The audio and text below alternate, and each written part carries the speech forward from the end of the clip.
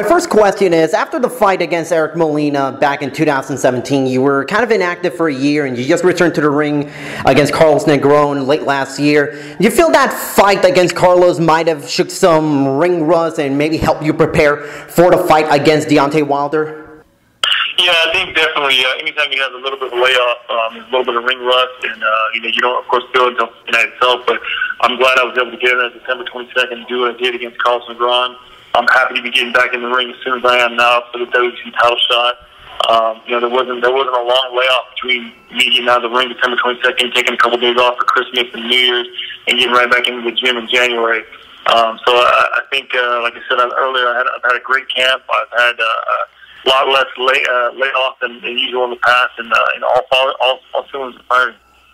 During that time between the Molina fight and the Carlos Negron fight, I mean, was it tough having to wait, essentially more than a year before you knew you would get that opportunity to face Deontay, since you did win a title eliminator against Molina a couple of years back?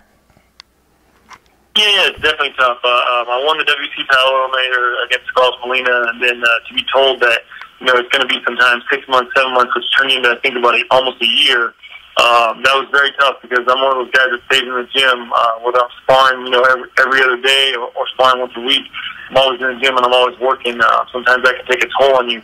But fortunately, in my favor, it worked out great. I got another fight against Carlos Negron and defended the WBC mandatory, and here I am, a year and a half later, getting ready to fight for the world title. So in a sense, it kept me motivated, it kept me working.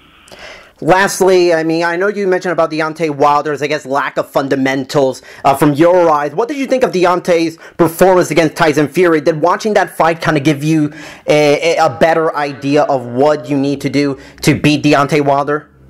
Yeah, definitely. It gave me some better things to focus in on and to hone in on at the same time. I think, just to put my peace of mind, I believe I was there in person. I thought Fury won that fight. I know he got knocked down a couple times, but as far as the boxing, world looks at it and the way you score a boxing match, Tyson Fury outboxed Wilder that night and won that fight. But Fury did some good things. He did some great head movements. He did some great defensive tactics as well as counterpunching.